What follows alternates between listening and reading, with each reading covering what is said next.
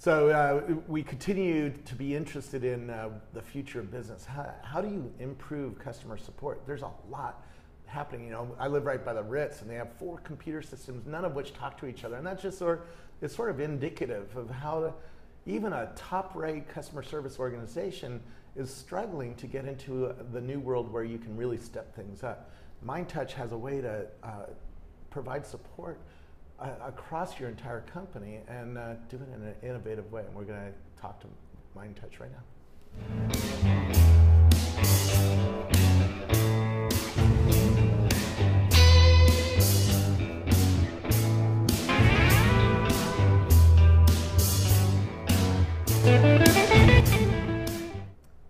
And who are you?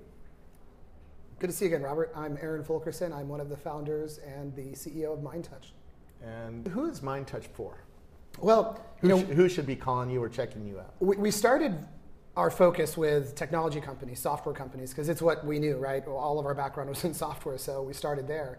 So, and we started with younger software companies, because we at the time were a younger software company. So people like RightScale in the early days, and gosh, I can't think of some of the other startups that we still have. They're still customers of ours. That's where we started. Then we started seeing more and more larger customers come to us that were technology companies. And now we're seeing consumer goods, consumer electronics. We just closed Remington Firearms, which they have Bushmaster, Colt, Remington, 8 brands, Marlin. They're a customer now. And the amazing thing about that is this company is over 100 years old. We closed them for a very large annual recurring license because it's a SaaS model that we employ in 45 days because they just immediately got the value for their users and their support agents. What was going wrong at that company? What drove them to seek new tools out? Well, what were they trying to do with their business? What they're trying to do with their business is it's really about their brand. It's about helping their customers and creating brand and revenue opportunities within their customer base. So I'm talking about support and brand. How does that make sense? Well, I think we all get it. I mean, look at Apple, right? Their customer support is phenomenal. You go in the store. So for Remington, and it's all combined because when you do something in the store, the PR team often knows about it so there's a combined system at Apple that lets everybody have the same answer and have the same access to the same problem, so they can see, oh, there's a trend of problems. We better fix that before it becomes an issue on the verge or something like that. Yeah, precisely, right? This customer support experience, the knowledge that powers that customer support experience becomes this really highly valuable medium for customer intelligence that allows you to drive your product roadmap, your marketing automation systems, your messaging, and of course your content strategy. Where are their gaps? Where are their quality problems? But for Remington, it was they have their biggest peak months, of course, are during hunting season. So they have this huge volume of support requests, and they literally were using this book that they flipped through to respond to their customers. That every single page, every agent's book is different. They have like Post-it notes and loose leaf paper in it, and there's no way for them to be fast with their customers, ramping up new agents. Also, their customers are changing. It's not old men anymore. It's people who expect to be able to self-serve online. Yep. And then how do you know that you're delivering a consistent quality message? How can you mine analytics about, well, where do we take the product lines? Where do we message? What about like within Gander Mountain or Cabela's? What can we learn from interactions there on site if we put a kiosk with the same knowledge that's wired into our marketing automation systems, our analytics? This gets to where I think business is going with this Google Glass kind of thing, and there'll be others, right? Google's going to be... So if we could hop ahead 10 years, I'm just going to talk to this and say I need help with my HD TV or my car or I want a reservation at the hotel or whatever I want in life and I'm having trouble with, I'm just going to talk with it. And it's going to talk to systems that have this data. So if you're at Remington and you're working on paper books, that ain't going to help you get in a new world, right? So I think you're a real significant stepping stone. So tell me what Mindtouch is, because it's a bunch of pieces that help a company like Rackspace or Procter & Gamble or the Ritz or whatever get to the promised land of 10 years from now where customers are just going to be able to talk to their information system and get the contextual answer really quickly. Yeah, I think the key thing that we did from the very beginning is we took an approach that before we build even today an end user interface, we build the machine interface, right? One that's adheres to open standards, is loosely coupled with the platform. So everything you do with Mindtouch can be done in an automated fashion, right? So that means that 3 years from now, 10 years from now, that knowledge is going to be able to be plugged into whatever technology or application, and it's going to be delivered to that technology or application in a contextually relevant basis based on that user's group enlistment, so that the knowledge is adaptive to who they are, where they are, what system they're pulling it from. So from the very beginning, we built that. And that probably is a huge differentiator for you versus your competitors, which were built in the 80s or 90s and are built on on-prem system. Because you're all cloud computing, you're on the wrong cloud, but you're on somebody's cloud system, right? So you're all cloud-based, you're all modern. Right, and right. You're built to be API'd, so it's somebody who, like I just visited SRI and they have a dialogue manager that they're building for a bank that you just talk to the bank. And you're not talking to a human. Right. It sounds like you're talking to a human. It's really mind-blowing. But they could plug that system into the back end of Mindtouch pretty easily because it's all API'd. Right? Precisely. So what they do is there's two parts. There's that services layer that we expose knowledge as a service. There's been some talking around knowledge as a service. Well, what most vendors mean is that, as long as you're inside our monolithic application stack, we can deliver knowledge as a service within our application stack. What we mean is it doesn't matter. You can hit a REST endpoint and pull the knowledge out and parse it so that if it's, let's say, a personal agent or a personal assistant, then it would just process that knowledge and deliver it to the customer. And of course, that then can be adaptive to that user's group enlistment, of course. So that's one piece of it, that services layer where knowledge as a service. The other part of it is, and this is something that nobody solved, but the ability to take it so that a support agent, a technical writer in the product team, product managers, customers, partners can just click edit in a web browser or on a mobile device and contribute knowledge or update the knowledge. Or perhaps it's somebody in the field. We have a customer, 400 field technicians in Germany, in one country alone. They're out in the field. You know what they were doing before? They were using PDFs to service these multi-million-dollar systems. And they're like, this PDF isn't even up to date. There's better ways to do it, but they have no way to collaborate and provide that feedback back to all of the other field technicians in that country, let alone the rest of the world.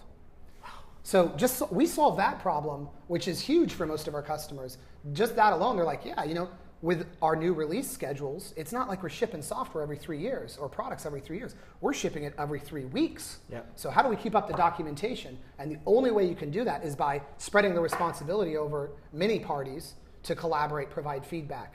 And that's another thing we solve. So let's talk about what it does for a real company. I think you have HTC on the screen, right? Yep, that's correct. So what are we seeing here? And how is that using Mindtouch?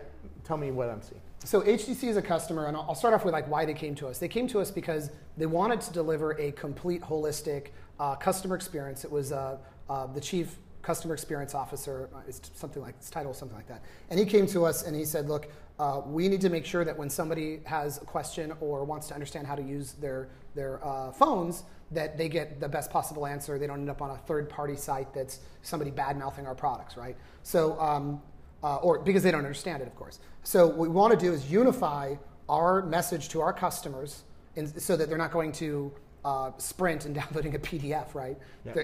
We control the customer. This creates a relationship with the customers for HTC, and then, of course, allows them to have this very deep understanding of their customers, what their buying patterns are, et cetera, where there's potentially opportunities for innovating the products, opportunities for upselling, et cetera. So what you're looking at here is this is entirely powered by Mindtouch. This is not running on HTC servers. This is running on Mindtouch servers. Correct. This is support.htc.com. It's powered entirely by Mindtouch. And I like to show this customers everybody has a cell phone, so it's pretty easy to understand. Yep. But what's important to understand is that this experience is really one facet of the overall experience that Mindtouch is powering. So this is the web self-help center. Yep. But we also, for our customers, commonly do contextual help on device or in application. So you click on a help button, and the same knowledge that's powering this web interface shows up on a contextually relevant basis to your group enlistment, your device. So it's contextually relevant, which I know is a real hot topic for you right now. Absolutely. Now, we see the front end. This is the customer view. What's happening behind the scenes? What did Mindtouch really change about HTC as a company when they got on Mindtouch versus their older systems? So several things. One thing we did is we unified all of their knowledge in an environment that it wasn't just the people in Taiwan producing PDFs that they could collaborate on it, right? Now support agents are co-collaborating with them. Partners, product managers, they can go in, and of course you can't see this because I don't have permission to do it, but they can collaborate in a web environment or a mobile environment on the knowledge, provide feedback. There's a whole analytics backend. There's no analytics on PDFs. So, one of our customers is a software company, one of the world's largest software companies, and they're like, hey, our documentation sucks. Well, how do you know it sucks? It's a PDF. There's no analytics. For all you know, it's awesome, but nobody can find it because it's in some PDF somewhere, and nobody wants to read that. Yeah. So we make that into a web service, provide a web interface to it, plug it into the agent empowerment experience, whether it's chat, contact center, email, through CRM, support ticketing, and even deliver it proactively in the applications themselves. I've worked at a bunch of different enterprises, and there's lots of systems. SAP is running our inventory, Salesforce is running our Salesforce. Do you hook into any of those existing enterprise systems in some unique way and bring that in? Sure, absolutely. And because if you're going to send me a new HTC One to replace my defective one, which I do have a defective one, I'll see what I can do. But they need to know that they have it in stock and that they can ship it to you, right? So does Mindtouch hook into the inventory systems? Absolutely. So because it's all first and foremost implemented as a machine interface, like I said earlier, it's very easy to plug it into the on-premise SAP systems. And this experience here actually plugs into the SAP on-demand customer support experience and their social experience. So as agents are fielding support requests, like if we miss and we don't proactively serve the customer help to prevent them from filing a support ticket or calling or jumping into a chat, then that agent experience has Mindtouch saying, here's all of the information this customer's already viewed. Mindtouch powers that whole thing so that the agent's not blindly sharing articles that the customer's already viewed. So we do a whole big data backend on that. Then we also recommend knowledge to the agent that they can just drag and drop to send out to the customer. And that's what I mean by knowledge as a service. But the missing piece of this that I haven't talked about is what this does is it creates a cycle of self-improvement that makes it more likely that the customer is going to be able to self-serve. Here's what I mean. If a customer initiates a help request, by the way, we do 600,000 help requests a day for HTC alone. Okay. That's 600,000 potentially confused customers averted. And we're not even in all of their geographic regions yet. They're rolling us out. But the point is that this self-improving cycle, that's what I was talking about. So the agent, if the article doesn't yet exist or he sees something that's not quite right in the article, he can just correct it. The customer, providing some feedback on the article, can request new knowledge or edits to knowledge in the click of a button. It makes it very easy for them to become co-collaborators, right?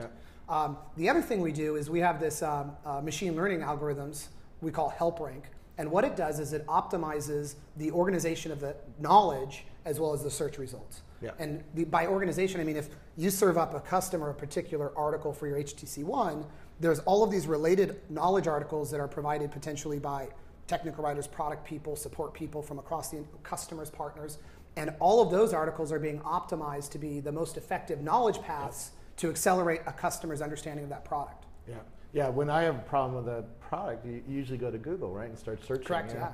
I have, I don't know, Epson printer, it's not printing, there's an error code on the screen, and I can't figure out how to make it work, so all you do is go to Google and start searching Epson printer error code 15.9, you know? This is a great point because one of the reasons why younger technology companies value what we do so much is we drive oftentimes half of their site traffic. These are prospective buyers looking for, like with RightScale, Rackspace partner, how do I do elastic scaling on Rackspace? Well, guess what? They're probably going to find a knowledge article powered by Mindtouch. Zora, the subscription payment system, another great example, a younger company that is doing half of their site traffic through Mindtouch, and that turns in, then they set up just intelligent automation that converts those people shopping around to leads and opportunities in paying customers. You mentioned elastic scaling in Rackspace. I know that we're working on that, so we don't yet do it, and we're going to do it soon. that shows you how the company is changing and how the information has to change. If I relied on a bunch of PDFs out there, you'd never know. Well, those PDFs are old and crusty and out of date when we come out with our new product, and boom. Yeah, HP is one of our customers, and how long do you think it would take HP to update their product documentation when it's PDFs? Yeah. Years. Yeah. Well, we're not on a 3-year release cycle anymore. A lot of times, some people even miss that it needs to be updated, right. Because it's opaque and nobody's complaining about it. So yeah, and you've got some technical writer in the bowels of product who's, you know that you've seen them at Microsoft. I know it's like a machine gun firing, them typing, and they're completely disconnected from the customer. Yeah, they have no clue about they're not looking at analytics. There's no analytics hooked up to their PDFs they're producing. So what we do is we unify all that knowledge in product. So you click on a help button, it opens up a contextually relevant knowledge article. Then you can wire that into your marketing automation system, not to mention your off-the-shelf web analytics. And then we also do content analytics to identify gaps and quality issues. How are you building profiles on customers? So a customer comes to this HTC site and starts doing searches, for the HTC One drivers maybe, and crash. Then he does a search on HTC One crashing. You can tell that he's having a little bit of ass. He's having a little bit. Well, no, if you're thinking that, you're buying it on the sales side, right? Yeah. But here you probably have one. And you're trying to figure out it's crashing or it's not. So what we'll do is we'll capture all of their paths through the knowledge. And do you ask me to log in, or how do you track me? We'll track you, we'll session you and track you regardless. Okay. So if you're on that device, we're going to always maintain that on our big data store. As soon as you register, it will synchronize all of your previous paths with your profile. And so is this integrated with the call center? So now I can't figure out on the website how to fix my problem. So I call the support line and get somebody on support. Do they have access to what I've been looking through and thinking about? And yeah, that's correct. So the agents will actually be able to see the articles you viewed, and then when they send you out the article to respond, like, hey, go to this site, or hey, I'm sending you the answer. Not only does it deliver you the answer, which gets tracked, but also delivers related knowledge paths that are going to be most relevant to your user group and products. And this is brilliant, because you know how, if you're already angry at a company because your product's not working. Oh man, I already know where you're going. You say, my computer's not working, and then they ask you to do what you've already done. Yep. Did you think about this? Yes, I already searched for that. It doesn't work. And so they, because they're working off a script, and they didn't know that I already went to that website and tried those 15 things, and then went to this one and tried those 15 things. And or you speak with them and they say, oh yeah, it works this way. And it's like, well, I just found this article that it said it works this way. Yeah. You're telling me it's something completely different. Yeah. So which way is it? This is beautiful. And all of it's out of date. And I, as the end user, can't just say, dude, this article sucks, and if you just change this one thing. Or the support agent who says, yeah, I know it's wrong up there, but I can't do anything about it. No, they can.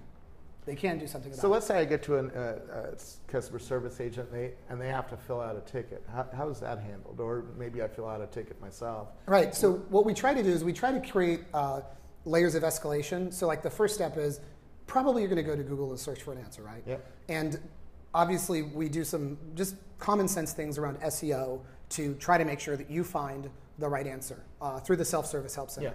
The next thing is perhaps you're in product, either a device or an application. Just clicking on the help button with Mindtouch opens up a contextually relevant knowledge article that's tied back into the same knowledge. Can you click on HTC One and see what comes up? Sure. So this is again, all powered entirely by Mindtouch.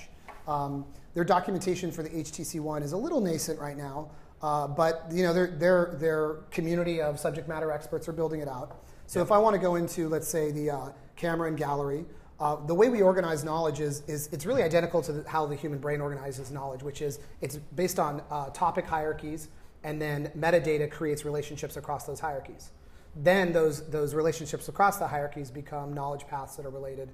It gets a little geeky, but the point is that with the right permission, I can simply click edit on any of these articles. It's got great support for rich media. The experience for authoring is something that is really elegant, like my mom can use it. Yeah. It's super easy to do.